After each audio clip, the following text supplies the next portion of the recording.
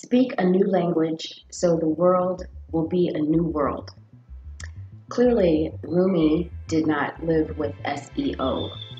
Thanks to search engine optimization, if you were to speak a new language, you would not be found. There are no algorithms that would detect your fresh manna, and all of the rigging and traffic flow of the web world would not know you and would not know your creation. There is a utility to SEO. It considers the terms that people use in their Google searches and then creates the content based on those searches. So in that sense, it is very functional because it's offering you, a searcher, material that is responding directly to what you said you wanted. So I do understand the function behind that. But here is the dilemma that it creates for truly inspired work. And that is this, that the results of a search engine are one thing, and they're sourced in one particular way. But the output of the breath of life that would come up and out of a creator is altogether different. There is no algorithm for that. Can you see how it's just a very different kind of beast? How do you track that kind of work that has a pulse, work that seeds itself as like an irrepressible compulsion in the belly and in the heart of the creator, of the human vessel that's carrying that thing? That's been the dilemma that I've lived with for all these years. So now, as I fully stand in right relationship with this Patreon platform, I say to you, as a creator and provider of inspired content that is freshly sourced in a way that doesn't lend itself to SEO or to algorithms, because I am speaking a new language.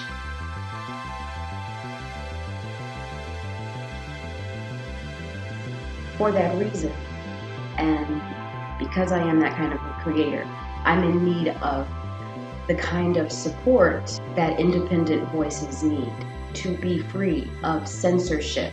I need to be free of puppet strings if this good work is to come forward from me. A bit about the work I'm talking about. There are some interesting and surprising overlaps between sensitivity and sovereignty, autism and anarchy. There are some very unlikely conclusions that I have come to, that I am living in, and I am burning up to tell you about it and to share it with you.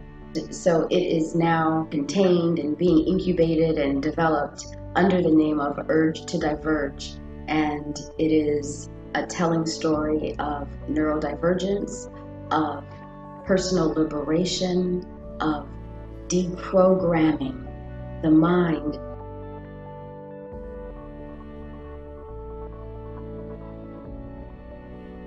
and reassembling and remembering all of those individuated, fragmented parts that got spliced and diced in the mainstream sanitized treatment of a domesticated person, you know, the human condition essentially, which disassociates us. It separates and disrupts and creates division. We're divided between ourselves, like in the form of autoimmune disease. So we fight even our own self. We fight each other. We forget that we are intrinsically connected to nature. In all of these ways, we've just become like Humpty Dumpty. And I've been it's safe to say, obsessed with the reassembling of a human. I started with myself. I'm still working on myself, but the more that I am remembered and reassembled, the more that I wish to give voice to this necessary process. I report a different kind of news. It's the inside scoop.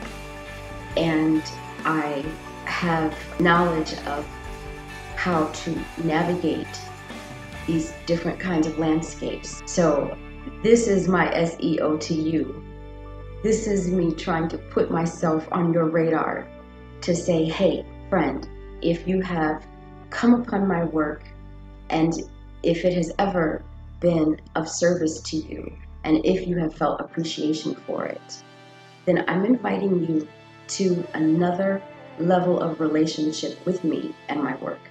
I'm inviting you to consider sponsoring and contributing to the continuation of freshly sourced, inspired content that is dedicated to the integration of ourselves. Is that of interest to you? If so, then please check out the work and the vision of Defiance House.